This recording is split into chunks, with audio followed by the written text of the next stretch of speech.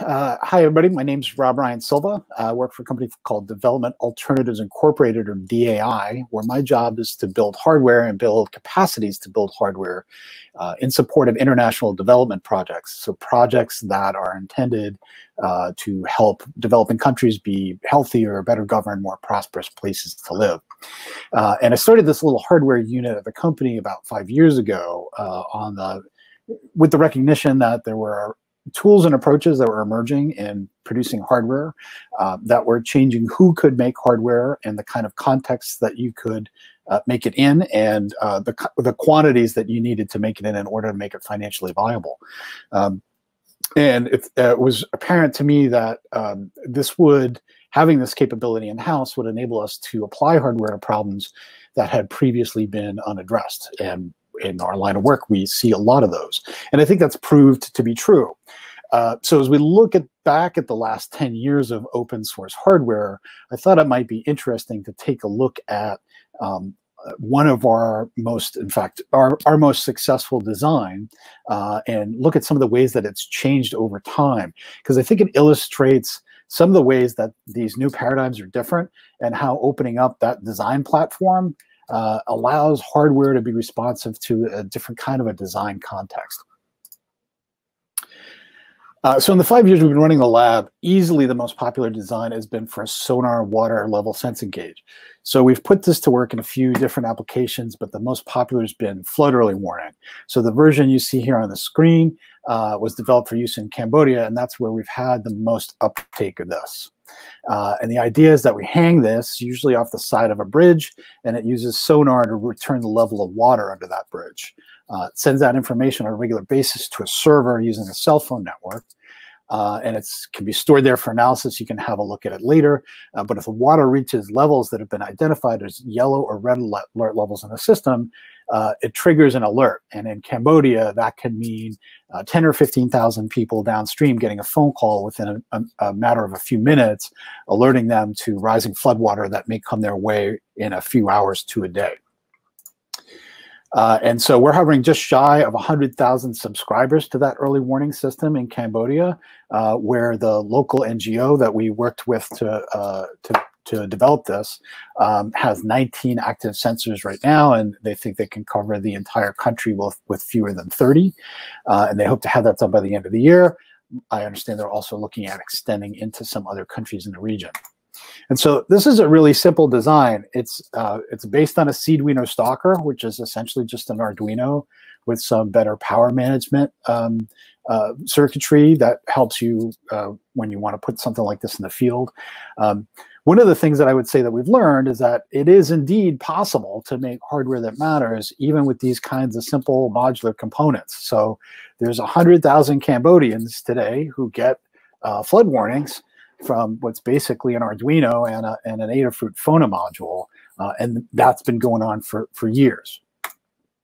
So the first time we piloted this, we piloted in Honduras, and we installed 5 prototypes around the country.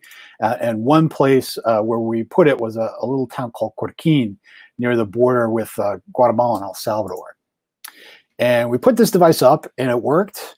But almost immediately, we started getting some weird results back from it. So most of the time it was fine, but frequently we would get a stream height that showed the water was at the maximum range of the sensor, which would mean that the surface of the water was below the bottom of the stream bed.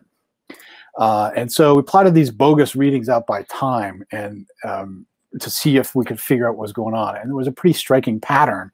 So there's a very definite peak around 3 in the afternoon. So you get very few of these bogus readings coming in at night, but they increase throughout the day and peak at 3, and then they drop off.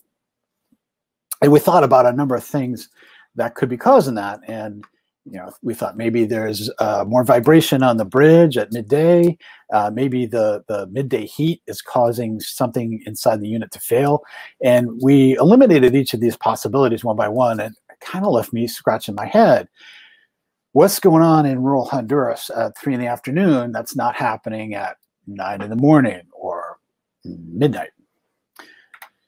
So then I remembered we had been in another small town where we had put up a sensor. And small towns in Central America, they tend to be centered on a main square. And so like the one you see here on the screen. And there's usually a church on one side. Often it's got a school with that church, and there'll be a city hall on the other side, and there's shops all around the square, some little restaurants. And we've stopped at the square in this particular town twice, once in the morning and once in the afternoon. And on the second occasion, the square was full of school kids in uniforms, doing what school kids do everywhere when they got 5 minutes themselves, which is play with their phones. And I asked my colleagues why there were so many school kids sitting in the square, and they explained to me that it was siesta time, and many people don't bother going home for siesta. They just kind of chill wherever they're at and wait for wherever they're supposed to be to open up again. So I should take a minute to explain the logic of the device as it was at that time. So like any battery-powered device, we're trying to maximize our sleep time. So once a minute, this thing, the real-time clock in this thing wakes it up with an interrupt, and it checks to see if it needs to send an alert, either because it's time for scheduled alert or because the water is high enough that you don't want to wait for the next scheduled alert to get the word out. And if it's time for reading, it's going to take a little while for that cell phone module to establish a connection with the network. In order to minimize the amount of time this thing's going to have to be awake, we start up that cell phone module, we start that process, then we take our reading, it's actually the mode of 7 readings, and then send it. And in every other place we ever tested this thing, that was fine. But in Corkine, we had a problem. So let's say you're trying to make a phone call in an urban area, and your phone makes contact with the local cell tower and asks to start a connection. And if the tower is busy, it might say, I'm sorry, no, I'm not going to accept your connection. I'm too busy right now. And so what your phone is going to do is it's going to increase the power until it can find another tower, and hopefully it's going to make a connection there. In Corkine, though, there was no other tower close by, so the unit had to boost the power by quite a lot in order to reach the next tower, and that meant that there wasn't enough power left over to run the sonar. So this was easy to fix. I just went in and changed the order.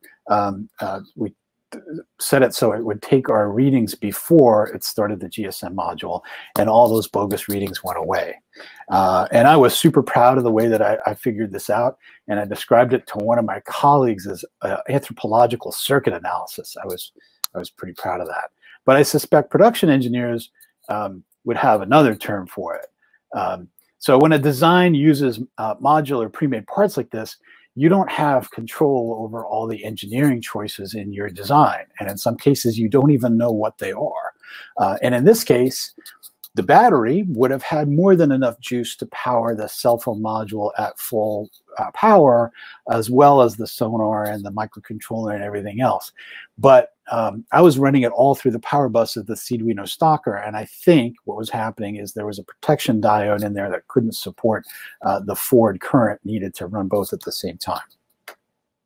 So that changed the code for the device for all the future iterations.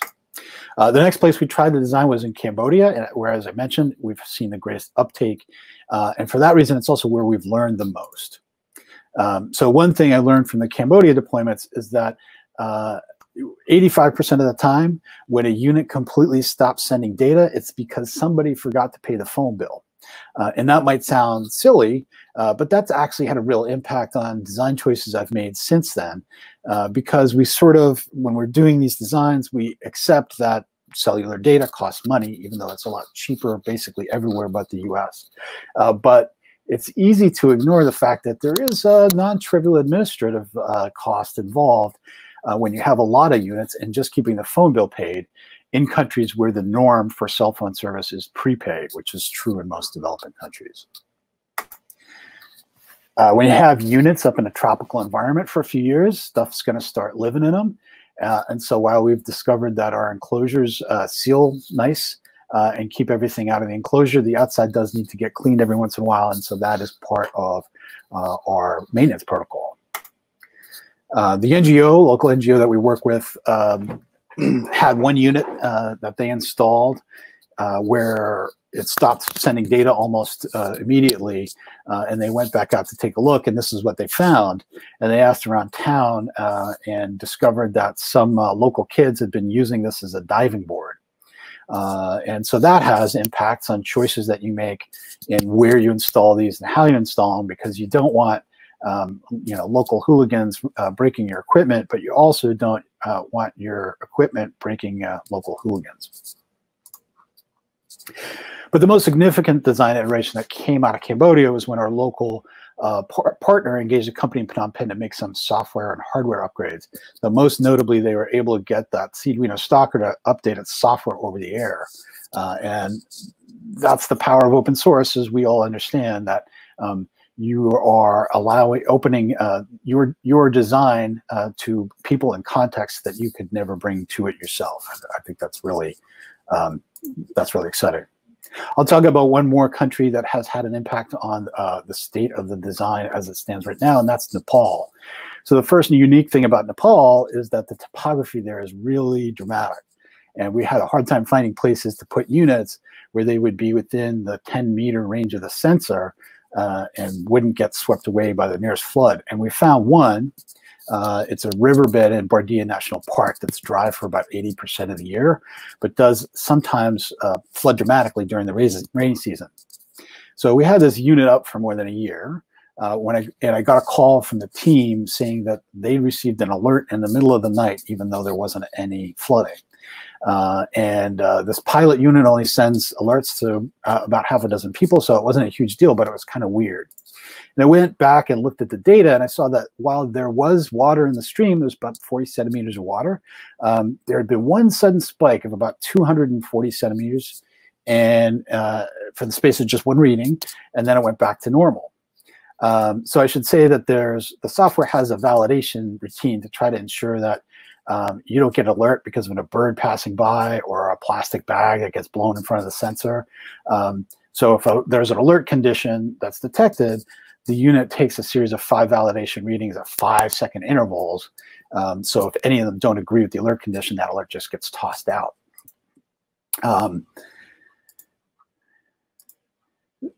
But at this point, we'd had more than a dozen units in Cambodia. Some of those had been up for almost 3 years.